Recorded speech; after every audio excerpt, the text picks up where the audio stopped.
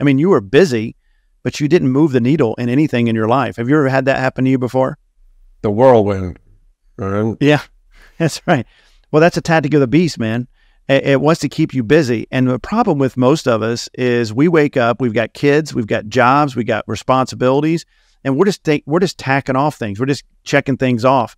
And we're just mind-numbingly just allowing the tail to wag the dog, right? And constantly chasing these activities. Well, what I did is there was a book I read several years ago about this businessman who was very successful in New York City. And this is a true story. I mean, I can't remember the guy's name and the story, but I just remember the story. It was back like in the 40s and 50s. This guy had the best office and the tallest building in lower Manhattan. He was fantastic. Well, like all most successful people, he hired a professional to come chat with him about how he could be more efficient and more productive. He wanted to be more efficient and more productive. And so when the guy came to chat with him, he said, listen, I don't have a lot of time. I just want you to give me your best tip.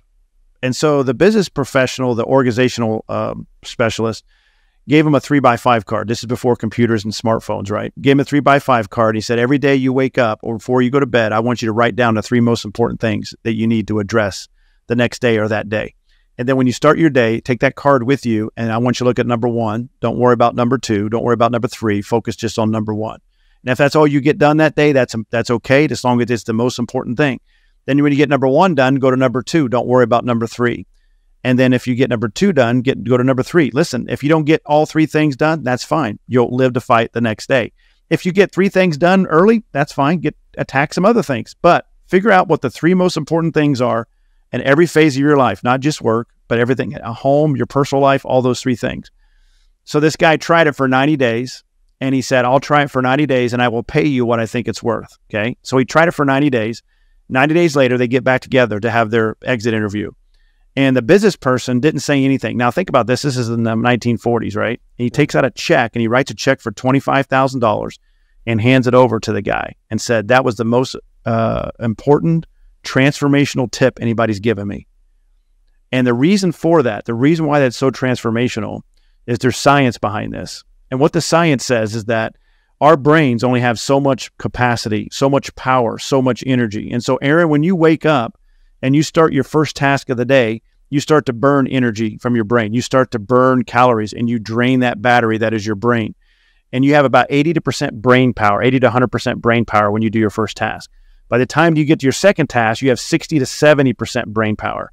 And then some studies suggest by the time you get your third task, you got less than 50%, 40 to 60% brain power. The problem is, most of us, we have 50,000 things we want to get done. We set ourselves up for failure before we even start, and we beat ourselves up because we never feel like we get anything done. So one of the first things I talk about in the book, and I give people a tool actually to do this, and that is I challenge everybody to try it for, I don't ask you to marry this or get a tattoo on your body, right, on this. I just say try it for 50 days. And I give them a tool that allows them to do it for 50 days. And I want you to do what that business person did. Wake up every day and write down the 3 most important things. Now, I understand there's probably 50 other things you got to get done. That's fine. But out of those 50, there's 3 that are the most important. And you got to start identifying those and allowing yourself the capacity and the margins to focus on those 3 things. So if you don't get the 4th and 5th thing done, that's fine, but you got those 3. Now, here's the thing, Aaron. This is key. You don't write down the 3 things you want to get done at work, the 3 things you want to get done at home, the 3 things you want to get done in your personal life. I'm talking about the 3 things in everything in your life, holistically. Now, here's what's going to happen. I guarantee it. It gets messy with people when people try this, because you're going to drop some balls when you do this. And can I tell you something, Aaron? You probably need to drop some of those balls because you're too busy spreading yourself so thin. You're leaving a mediocre life with your spouse, with your kids, with your work, because you spread yourself so thin. When I started doing this, and here's what's going to happen.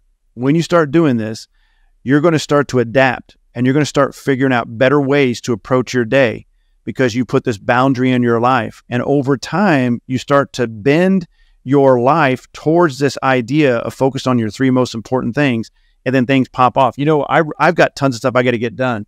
I only wrote down 3 things I want to get done today.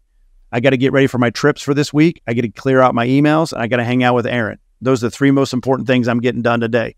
Everything else is secondary.